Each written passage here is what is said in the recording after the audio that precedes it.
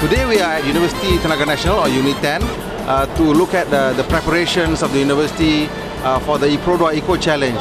What you see behind you are two race cars. Uniten has decided to build two competing race cars from two competing teams, and they will fight for honors. Whichever team that wins gets to represent the university at the Perodua Eco Challenge, which will take place in the middle of next month.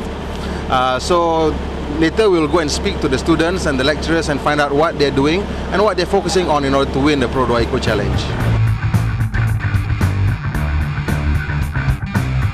My name is Mikhail Fong Abdullah. So I'm basically the Chief Technical Director for both teams. Yes, Uniten, University Tenaga Nasional have two teams instead of one, and these two teams are going to pit against each other today for a race internally in Uniten, and the best is going to represent Uniten in the race in Melaka, June 24th, Perodua Eco Challenge. So why we have two teams? Well, we really need these two teams so they will push each other, so they will compete against each other, and also we want to open the opportunity to as many students as possible. So we really want them to get involved in the theory, application and everything. So that is the thing. Of course, the resources, the budgets are tight, but we manage. We give them a budget for each team, same budget, and then they work on it from scratch. It's already 3 months. So here we are, we have the two cars. So we have on my left here is basically the car themselves, the team AE86. So you might recall this is from the Drift series.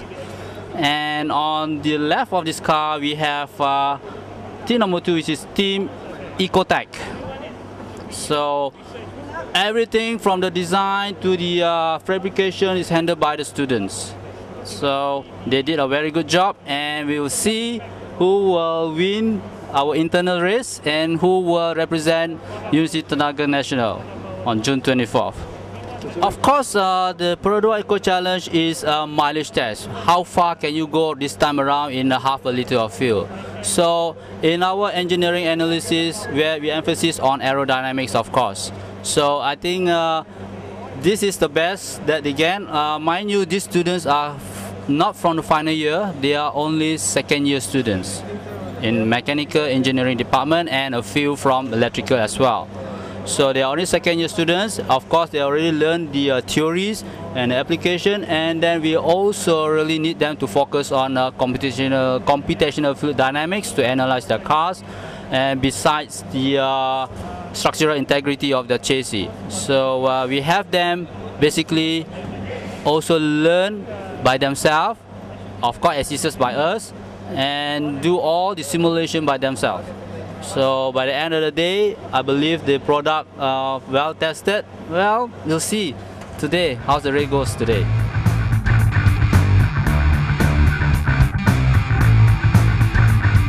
I'm actually quite happy to see that Uniten and Perodua are working together to develop this kind of challenge, and especially in terms of innovativeness and creativity, which I think all these are actually hidden treasures that you should be unearthed to the public. You know, I see that all these are not well publicized. It should be publicized more.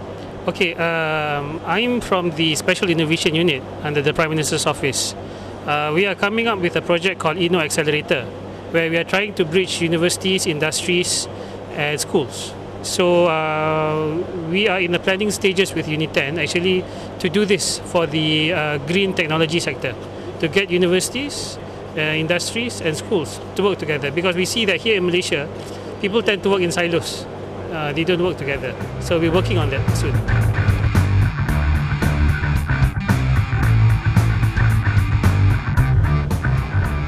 Okay, basically my name is Muhammad Nazirul Iman. I'm representing AE86 group. Kami buat kereta ni dalam masa 3-4 bulan lah untuk siapkan kereta ni. Konsep kereta ni konsep F1 lah. Kita orang buat bagi F1 sebab dia aerodynamic dan light. Masa nak buat kereta ni banyak challenge juga lah. Macam ECU box kita rosak. Anggaran kita orang without driver dalam 300 hingga 310 kg. Space frame saja 23. Kita orang firstly kita orang design dulu, and then after that kita orang discuss dengan orang kedai. dengan pomen lah, dengan pomen lah. Then dia bagi cadangan on how we are going to make it, design it, then they build lah, we build it. Our target is 20 km above lah. Okay, macam dia punya suspension ni, absorber dia, kita pakai absorber motor. Absorber ni pakai absorber FZ lah, motor FZ Yamaha 150. Sebab nak bagi ringankan lagi, sebab kita orang kalau pakai kereta punya dia berat. Cockpit dia memang diukur untuk driver saja. Daripada awal memang dah set dia sebagai driver lah. Kita orang buat khas kereta untuk dia je.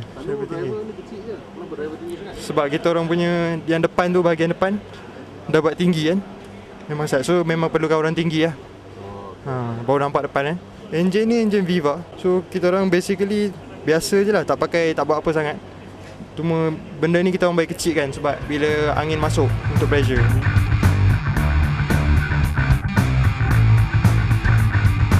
My name is Tan Win Yu.